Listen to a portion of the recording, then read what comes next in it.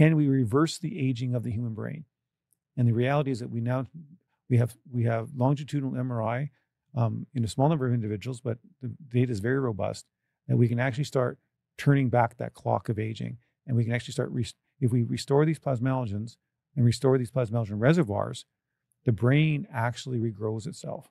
Which you showed with your own brain. Yes. Right? So you've done, advanced neuroimaging where you have actually used volumetrics to show an increase in the volume of your brain size. Yes. And we've seen stories of Lisa Grillo with MS where she was able to regrow her optic nerve, right? Yeah, well, reconnect. Reconnect. Yeah, so okay. basically, she was blind for 30 years, okay, in her right eye.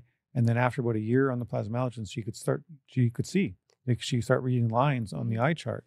And then on the MRI, we could actually track the connectivity. The brain was reconnecting her right eye to her left occipital cortex and so on and so forth.